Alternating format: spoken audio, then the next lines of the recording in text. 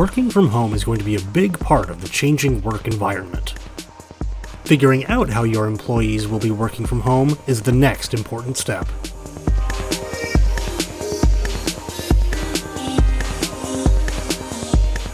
In simple terms, remote desktops are when the user remotely accesses their work machine from home. A positive of remote desktops is it does not matter what machine the user is operating at home. If they can connect to the internet, they can connect to their machine. And if the machine is lost or stolen, none of your data disappears with it, since it's all stored remotely.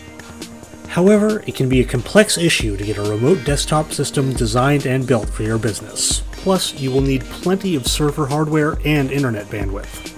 And not all applications work very well over remote connections, like audio and video conferencing apps.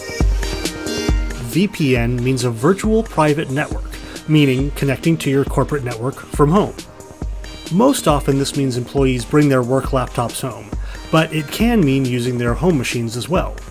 This can mean savings over VDI in the long term, but it also requires a great deal of upkeep. You must ensure all the required programs are available to the user and that they're up to date and compatible with their machine.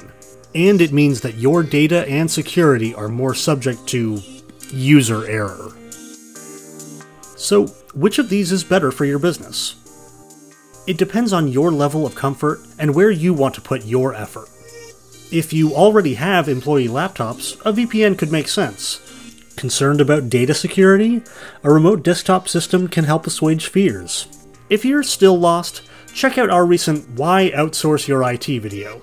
If you don't have the answer, someone like Network Coverage might. Thanks for watching, everyone. Please like this video and share and subscribe to our channel. Thank you.